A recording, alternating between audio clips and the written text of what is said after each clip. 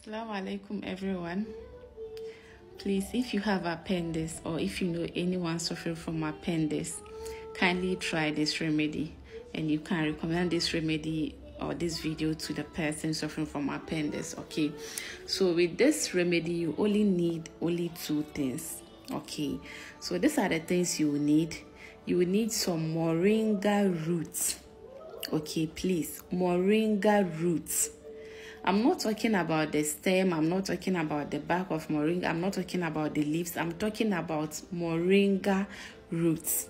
Okay, the root of moringa tree. That's what you need, or that's what you will use. Okay, so after getting the moringa roots, then you get some watermelon seed. Okay, watermelon seed. These are the two things you need. Okay, so after getting them, you have to dry them very well. You dry these two together, dry them very, very well. So after drying it, that's when you grind it in a powdered form.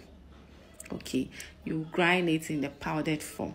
So after you are done grinding it in the powdered form, you take one teaspoon in the morning. After taking your breakfast, you mix it with some milk.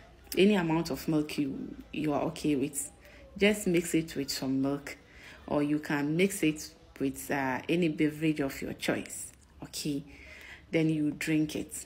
Okay, you take this mixture in the morning and that of in the evening. You have to do this continuously for at least a month. Okay, and